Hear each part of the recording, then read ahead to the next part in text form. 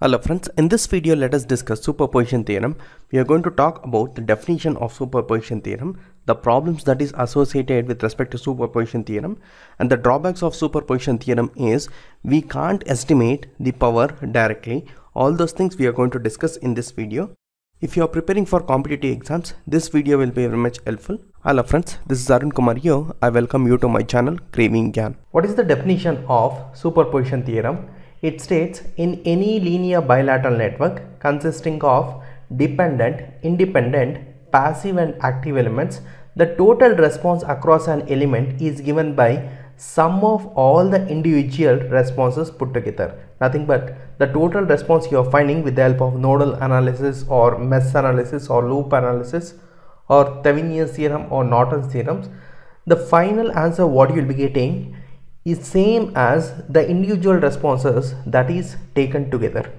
So when you are taking an individual response, say suppose you are having a voltage source V1, V2 and V3. When you are considering voltage source V1, at that time V2 and V3 voltage source should be treated as short circuit.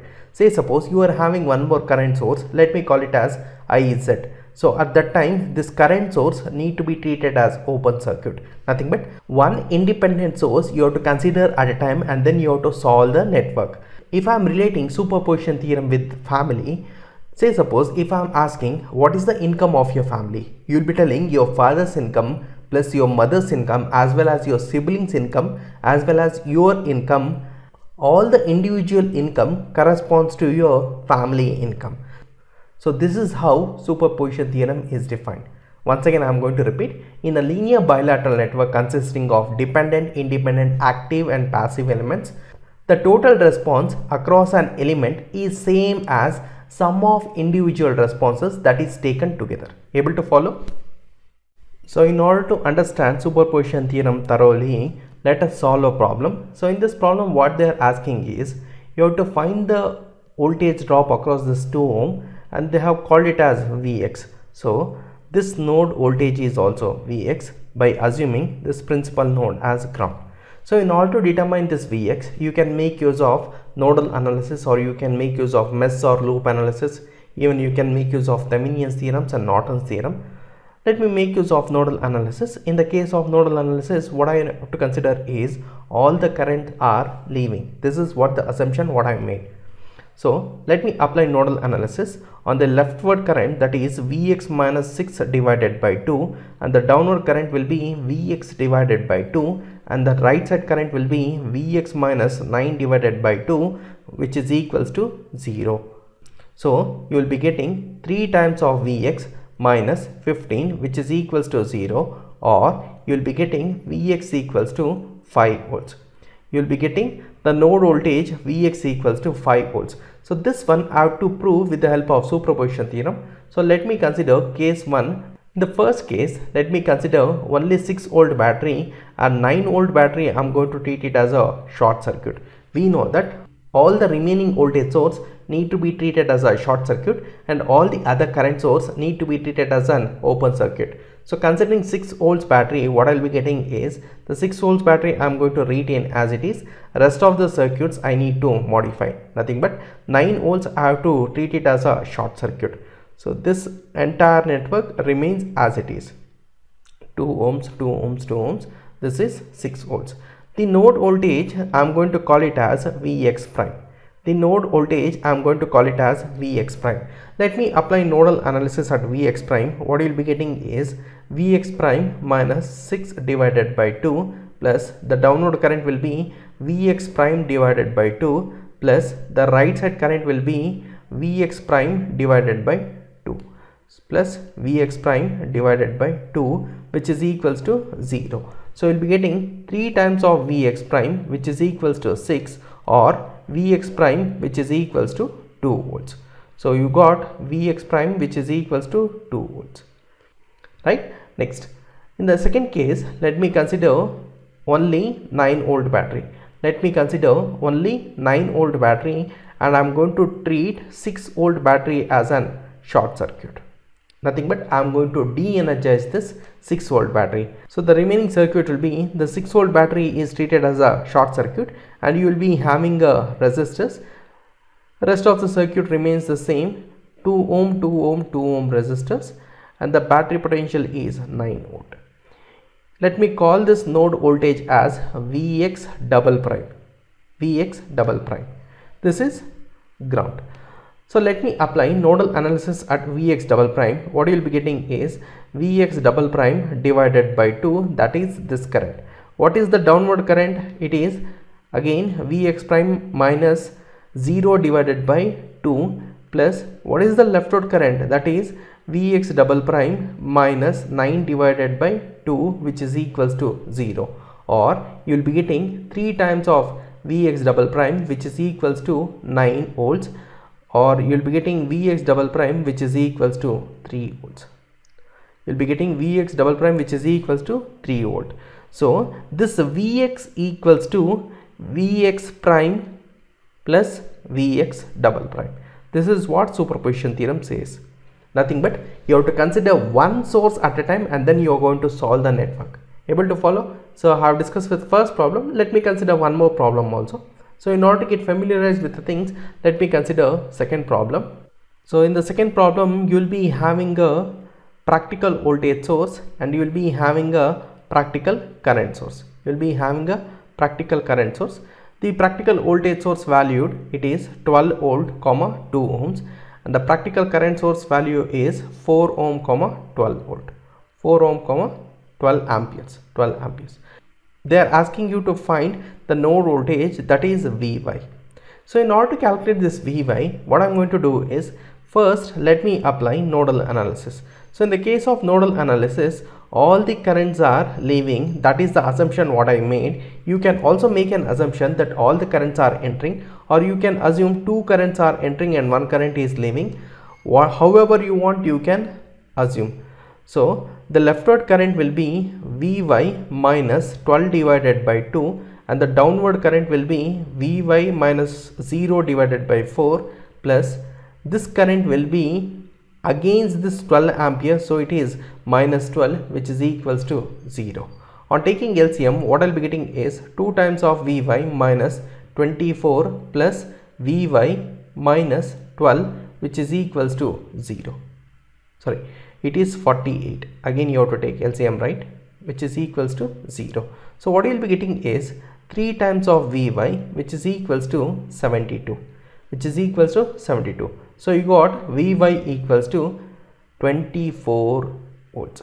So you got Vy equals to 25 volts. Let me verify with the help of superposition theorem.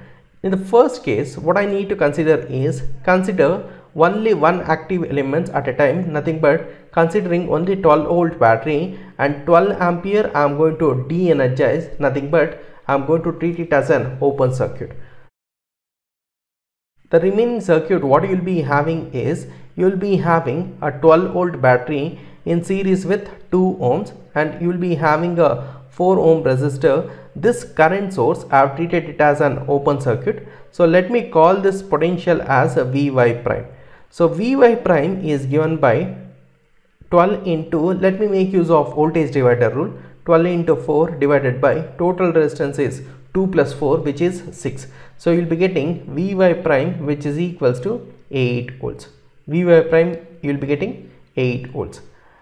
Next case, what I am going to consider is considering only 12 ampere battery. Consider only 12 amperes and 12 volts you need to treat it as an short circuit, nothing but you have to de-energize. So the remaining circuit will be 2 ohms and here it is 4 ohms and you will be having a battery of the current source. The current source valued is 12 ampere. The current source value is 12 ampere. Let me calculate this Vy double prime. Vy double prime. So in order to calculate this Vy double prime, let me make use of nodal analysis. What is this current? The current is Vy double prime divided by 2 and the downward current will be Vy double prime divided by 4 and this current will be 12, which is equals to 0. So on taking LCM, I will be getting 2 times of Vy double prime plus Vy double prime minus 48, which is equals to 0. 48, which is equals to 0. So what you will be getting is 3 times of Vy double prime, which is equals to 48. So we'll be getting Vy double prime, which is equals to 16 volts, which is equals to 16 volts. So I got Vy equals to Vy dash plus Vy double dash. Let us consider the third example in superposition theorem. So in this network, what they are asking is you have to calculate the current, that is I. So in order to calculate this current I, let me make use of nodal analysis. So you are having the principal node. This principal node I am going to assume to be ground, and you will be having one more principal node, and you will be having this one also on principal node, and this one also on principal node. So you are having 3 principal node. With respect to ground, this is at 10 volts. With respect to ground, this node is at 20 volts. So this is one node, let me call it as Vx. So you have to apply nodal analysis at Vx. So applying nodal analysis at Vx, you will be getting, assume all the currents are leaving the node. So what you will be getting is the leftward current will be Vx minus 10 divided by 1 plus the downward current will be Vx divided by 2 plus the right side current that is flowing will be Vx minus 20 divided by 2, which is equals to 0. So on taking LCM, I will be getting 2 times of Vx minus 20 plus Vx minus 20, which is equals to 0. So I will be getting 4 times of Vx, which is equals to 40, or you will be getting Vx equals to 10 volts. So you got Vx equals to 10 volts. So I need to calculate what is the current, that is I. So the expression for I is given by 10 minus 10 divided by what is the resistance that is involved in the path, that is 1 ohm. So 10 minus 10 divided by 1, which is equals to 0 ampere. So the current that is flowing through 1 ohm resistance is 0, or no any current will be flowing in that branch. Able to follow? So in order to prove with the help of superposition theorem, you have to consider one source at a time. So first case, what I'm going to consider is, I'm going to consider 10 volt battery, 6 ampere current source need to be treated as open circuit. Also 20 volt battery need to be treated as short circuit. As I discussed, all the other remaining voltage source need to be treated as an short circuit, and all the other current sources need to be treated as an open circuit. So the remaining circuit, what you will be getting is, you will be having a battery whose potential is 10 volt and the resistance is 1 ohm, and this resistance is 2 ohm, and you will be having one more resistor, that is 2 ohm, and this is to be treated as short circuit, and you will be having one resistor, and you have to open circuit the current source. So basically what you have to find is, you have to calculate this current, that is I. Now look at over here, this 2 ohm and 2 ohms are in parallel. So when the 2 ohm and 2 ohm resistors are in parallel, what is 2 parallel with 2, which is 1 ohm? This 1 ohm is in series with this 1 ohm. So the equivalent value of the resistor will be 2 ohms. So the value of the current I is 10 volt divided by R equivalent. So you will be getting 10 divided by 2, which is equals to 5 ampere. Let me call this current as I1 because it is case 1. So I have considered the current as I1, right? In case 2, what I need to consider is, I need to consider only, so I need to consider only 20 volt battery. I need to consider only 20 volt battery. So this 10 volts battery need to be treated as short circuit. 10 volt battery need to be treated as short circuit, and 6 ampere current source need to be treated as open circuit, right? The remaining circuit, what you will be getting is, you will be having 1 ohm resistor and 2 ohm resistor. This resistance is 2 ohm. This 10 volt battery is to be treated as short circuit, and you will be having an actual battery, that is 20 volt, and you will be having the current source in series with the resistor, which is to be treated as an open circuit. Let me call this current as I2. So in order to calculate this current I2, let me make use of source transformation. You will be having 20 volt in series with 2 ohm. So how can I reduce? I will be having a 1 ohm resistor and this 2 ohm over here, and 2 ohm which are in parallel, and you will be having a current source. What is the rated current? This current value is 10 ampere. This current value is 10 ampere. You need to calculate this current, that is I2, right? So what is 2 ohm in parallel with 2 ohm? That is 1 ohm. So the remaining circuit, what you will be getting is, you will be having a resistor of 1 ohm and a resistor of 1 ohm, and you have to calculate this current, that is I. You have to calculate this current, that is I2. The source is 10 ampere. So if I am calling this current as IZ, what is IZ expression? IZ equals to, what is the total current? That is 10 ampere multiplied by opposite branch resistance is 1 divided by total branch resistance is 1 plus 1, that is 2, which is equals to 5 ampere, which is minus of I2. So I got I2 equals to minus 5 amperes. I got I2 equals to minus 5 amperes because I2 direction is opposite to that of IZ. So here I made use of current divider rule. Next, let us consider the third case. In third case, what I need to consider is, I need to consider only 6 ampere source. This 10 volt battery need to be treated as a short circuit, and 20 volt battery need to be treated as a short circuit. I'll be having a resistor whose value is 3 ohm in series with a current source of 6 ampere. Rest of the circuit you have to write as it is. You will be having a 1 ohm resistor and 2 ohm resistor. Also, you will be having a 10 volt battery which is need to be treated as a short circuit, and a resistor of 2 ohm and this 20 volts also you need to be treated as a short circuit. So this 6 ampere current is flowing through this 3 ohm, and you need to calculate what is this current, that is I3. Now look at over here, this 6 ampere source will be flowing through this path, and it will be having 2 paths over here. One path is through 1 ohm and the other path is through a short circuit. Always we know the current takes the least resistive path, that is this path. So it is going to trace this path. So if it is tracing this path, what is the current? That is I3. So this current I3 equals to 0 amperes. So I got I3 equals to 0 amperes, right? So if I am considering all the circuits, I got I equals to 0 amperes, and if I am considering individual circuits, I got I1 equals to 5 amperes, I2 equals to minus 5 amperes, and I got I3 equals to 0 amperes.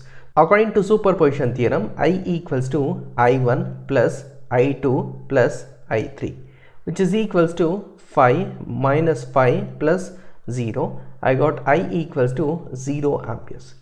This is how superposition theorem is defined. You consider all the sources at a time and solve, or additive of each and every individual responses you take and solve, you will be getting the same result. Able to follow? This is how superposition theorem is defined. If you like this video, please give it a big thumbs up. Also share this video with your friends. Don't forget to subscribe to my channel Craving Gyan. To keep updated with things, please join our Telegram group. Thank you. All the best for your exams.